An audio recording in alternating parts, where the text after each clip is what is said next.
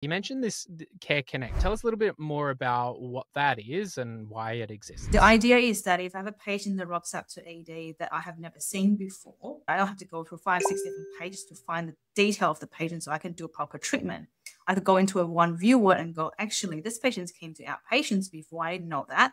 Maybe I'll go and drill down the outpatient records a bit more. If you look at the EMRs and the traditional EMRs, there's lots of clicking involved, lots of digging involved to find information. There's no easy way to go, I need to pull Lily's record or Peter's record out of and have a look at it. When you log in our current EMR, you basically can click on the Care Connect page and you see a summary view of your patient. That includes who the patient is, demographics information, your weight information, your allergy, your diagnosis, when did you came for an appointment, all those information summarized in one page. And eventually we will have radiology data and pathology data in there.